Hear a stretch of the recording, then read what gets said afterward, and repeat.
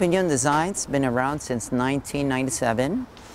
We offer anywhere from a small wedding to this big grandiose opening of the San Francisco Opera.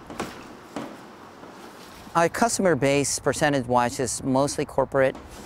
The JW Marriott's, the Four Seasons, and also Bloomingdale's. And also, I am working with some of the stores, like, in-store events, such as Macy's or Pottery Barn. And I do my floral presentations. I started out in the back of my truck. I am a self-taught floral designer. I actually went to school as an interior design, but there's this magical effect of flowers on people that I really like, and so I just pursued it. I'm one of those fortunate people that I found what I love to do, and I get to do it and make money off of it at the same time. You like it?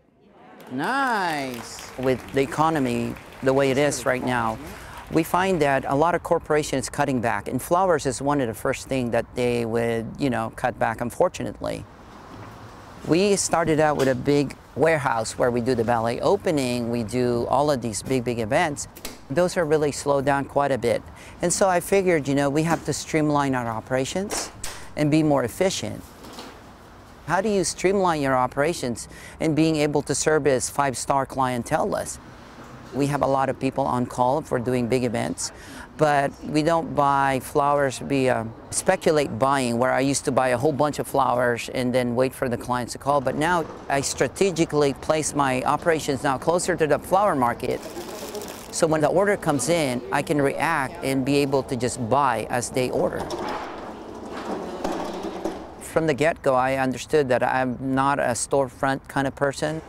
Instead of waiting for my client to come to me, I'd rather go out there and get them. And so in this case, it gives me a freedom to really capture a wider audience.